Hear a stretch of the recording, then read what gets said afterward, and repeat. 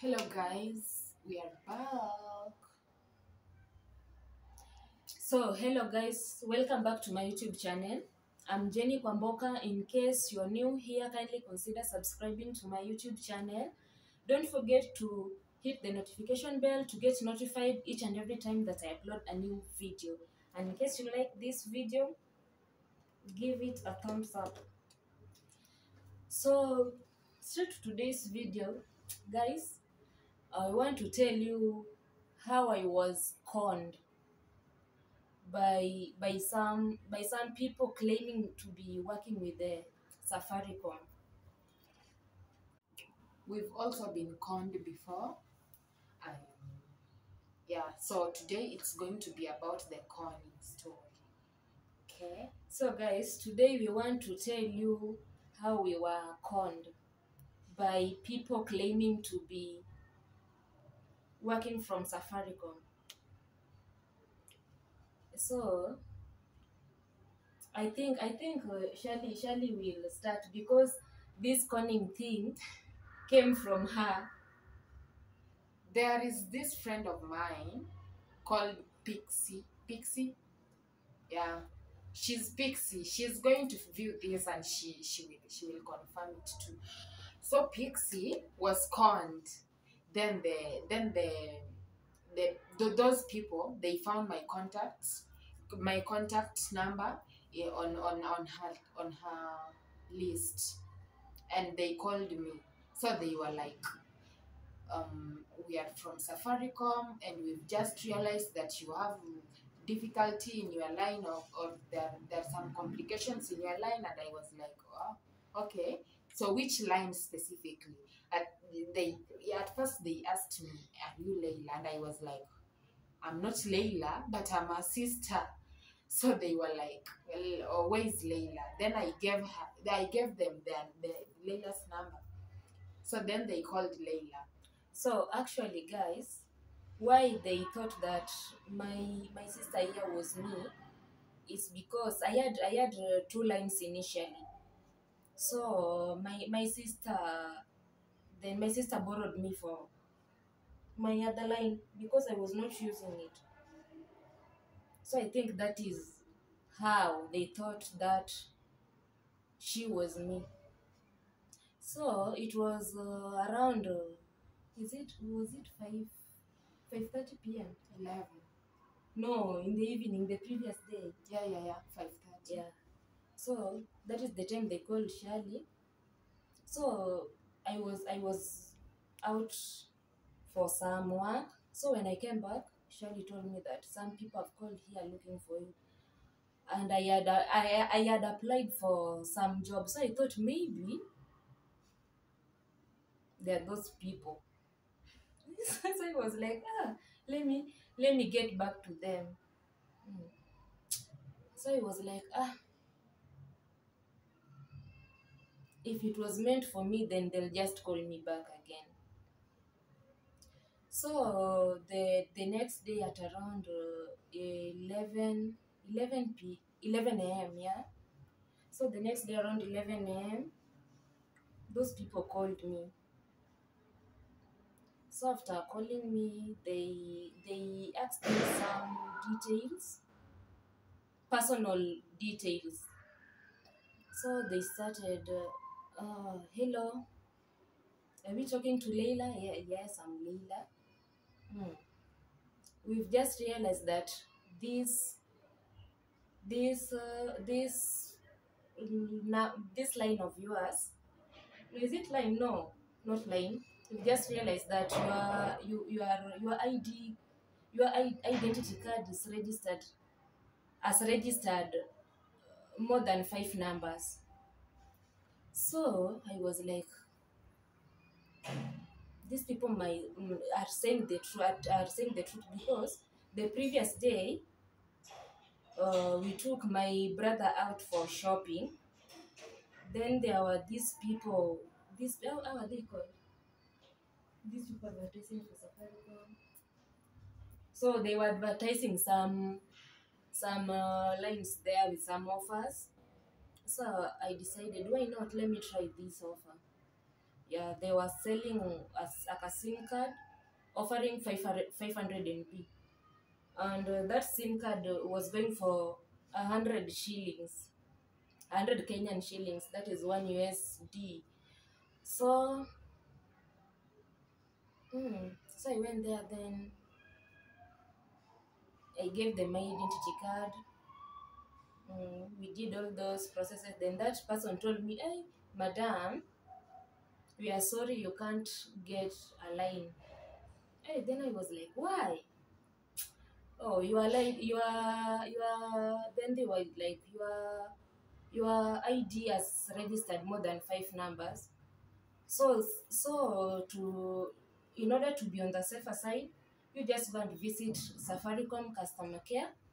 Go and tell them that issue before they consider you a fraudster. Yeah. So then coincidentally the next day now, hiyo siku ndo nikapata hiyo phone call sasa. So I was like, oh, so you mean that guy was telling me the truth? So I was like, yes, I know. My ID has registered more than 5 numbers and I don't know them. So then that person was like, do you want us to help you? Then I was like, yes.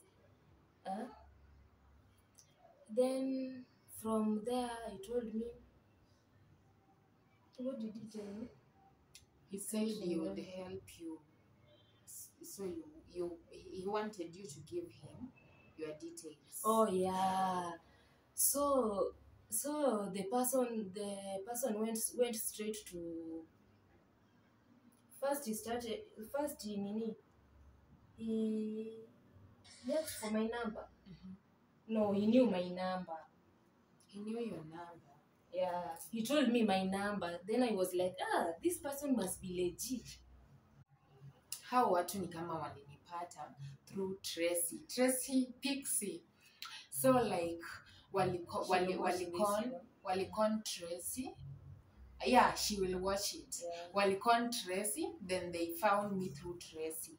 Ni kama waliswap line ya Tracy, then they found the contacts from Tracy's phone, then blah blah blah, just like that. So they were like, "Are you Layla?" They called me in the evening. Then they were like, "Are you Layla?" And I'm like, "No, I'm not. I'm her sister. Let me give you her contact." So then nikawapatia contact yake. So then they called you, right? Yeah, so guys, the next day at around 11 a.m., those people called me. So calling me, they asked me, are you Layla? Oh, yes, I'm Layla. This number is yours? Yeah, yes, it is mine. And such a number? Yeah, it is also mine, but I no longer use it. I handed it over to my sister because she needed it. Oh, okay. So then they were like, we realized that your identity card has registered lots of contacts. Then I was like, yes, I know. And the reason why that happened, I think it's because the previous day. No, that is me explaining to them why I think my ID has registered lots of contacts. Yeah. I told them I think it has registered lots of contacts because my ID got lost way back when I was in school. Oh, so then they asked, do you know those people? No, I told them no, I know none. Then they told me, then we'll help you ndio line yako isifungwe. Then I was like, wow, okay, you'll help me a lot. Then they started like, can you go to your, is it M-Pesa services? Yeah. Yeah, they told me I go to my M-Pesa service. No, they said there is no need of going to an agent or something because they are here to help you. They will help you. Yeah. So then before that, they even told me my PIN number, right? Yeah. So after telling me my PIN number, I was like, wow, these people are legit. They even know my PIN number. So after that, then I just opened up to them after them telling me my PIN number. So I was like, I was like, I didn't remember my PIN number, so I was like, oh, let me look for that plate, so that I can confirm and tell you. Let me just hang up. You call after around 5 minutes, 5 or 2 minutes. Then they were like, no, you just look for it. We're not hanging up. We'll wait for We'll you. wait for you. So it's like they never wanted to give me time to do that, because they knew that I would realize that they are not legit. You know.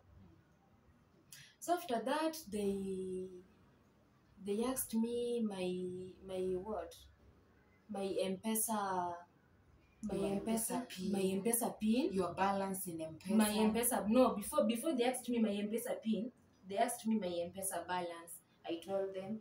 They told me, "Hey, are you involved in any business or what blah blah blah?" Then I was like, any business for now?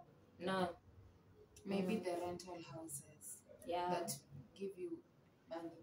Yeah, that is what I told them.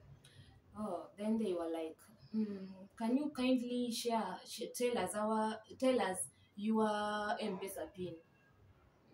So me, I thought these people they're just legit. They want to help me out. Why not? I gave them my M-Pesa pin. Yeah. So after that, so my queue, I was my sister's number now. I gave them my sister's M-Pesa pin and my M-Pesa pin, because my sister was using my line, my queue. Yeah, I gave them those two M-Pesa pins. So after that, they checked my sister's M-Pesa balance. It was zero. Then they were like, no, we are done with that other line. So they were on my line now. They after doing all those checking those M-Pesa stuff, so then they were like, so when what made me realize that these people, they might be, but I was still convinced they were legit. But something then just hit my mind, and then I was just, these people might be conmen. When they asked me about my bank account pin, then I was like, Safaricom, really? No, Safaricom can't do that. Then I was like, no, I never wanted them to realize that I've